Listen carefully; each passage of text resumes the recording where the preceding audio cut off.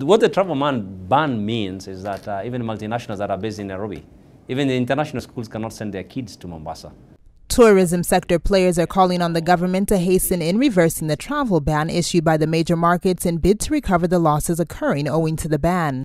Heritage Hotels Chief Executive Officer Mohammed Hersey says even with the intervention from the government and local players coming together, the situation still needs the markets to lift the ban. So the bottom line is that that has to be lifted, and I think it is very close happening because the British government, the US government have partnered with our government strongly to deal with the terror aspect so that there are no more attacks.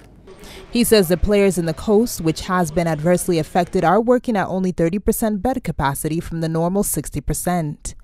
He says even as the domestic market has been growing, we cannot do away with the international market. But you need to balance both because we still need the international tourist. Remember, we need that forex to come in. We need that pound, we need the dollar for us to buy our oil and all these other consumables that we need to import.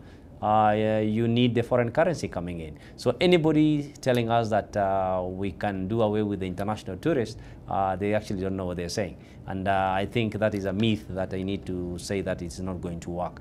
He has also commended the government for enhancing security in the coastal region, bringing down insecurity in the region. You see, security is just not for tourists. Security is also for us. That's what many people don't realize, that security has to be beefed up. You know, we have to invest more in our police, and that is now happening. You know, the government has come out very strongly in that area. Then the partner countries, you know, the US, the UK, apart from just the advisories and getting hard on us sometimes, they're also investing. I'm Angela Wamboy for Capital TV.